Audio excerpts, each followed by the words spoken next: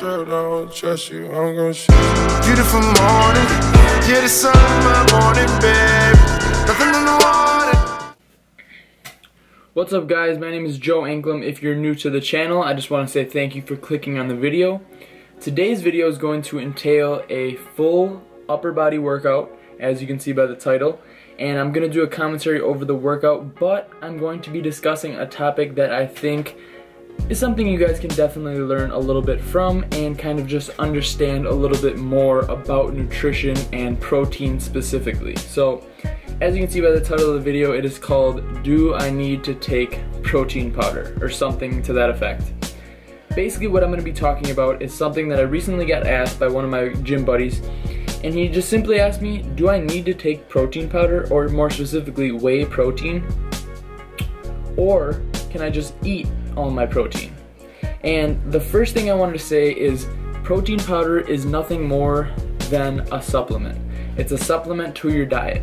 Just like if you went to the doctor and you got some blood work done and they told you you had a deficiency or a lack of vitamin C, you would probably take vitamin C and supplement that into your diet.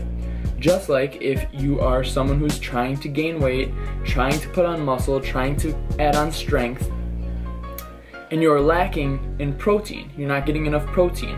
I normally recommend a gram of protein per pound of body weight. So if you're 150 pounds, I recommend getting 150 grams of protein in daily.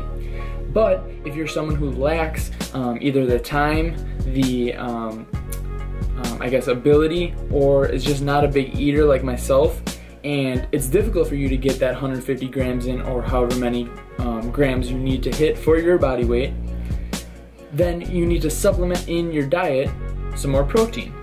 And that's where protein powders come in.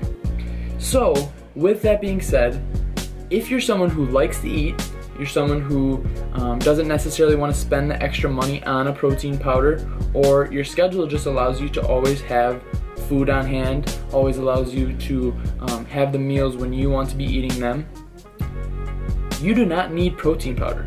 You do not need supplements in general. Really, the only reason one would take protein powder, a mass gainer, or something to that effect is if they're lacking the actual nutritional value from their diet itself. And by diet itself, I mean whole foods, not necessarily protein powder or a mass gainer.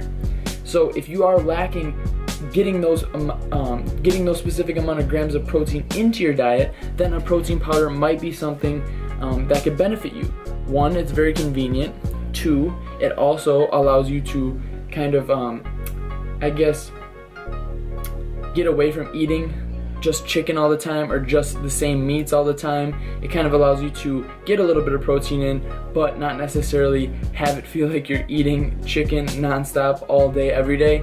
So if you can afford it, I recommend using the protein when needed. So for instance, if I'm busy all day one day and I know that I'm not going to get the chance to eat enough to get in 150 grams of protein, or 160 grams in my case, then I will grab a protein shake. So having that on hand is definitely convenient and it helps me stay on track with my goals, even on the days where I am more busy or do not have the time to eat all of my macros.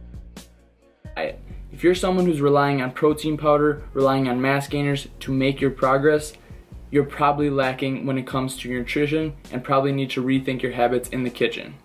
Thank you guys for watching this video. Please drop a like if you learned something or enjoyed the video, and subscribe to my channel if you have not already.